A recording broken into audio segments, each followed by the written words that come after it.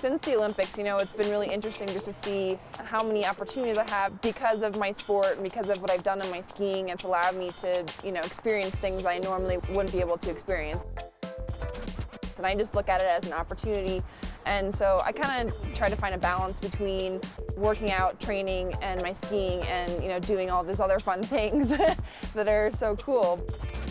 I just love dressing up. I think that's why the red carpet is so much fun for me. I mean, I love putting on a good pair of heels and a nice dress and be really girly and just dress up. It's fun.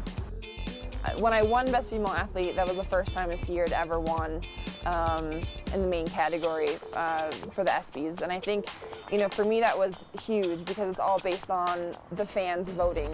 And that means that people are watching and people know and they recognize my sport, and that's really important. Parker's my date. You know, the other day I was actually asked to go to homecoming with a high school student. Couldn't say no, he was too cute. So this is going to be my first homecoming dance at 27 years old. It should be pretty interesting. She's awesome. She made my life.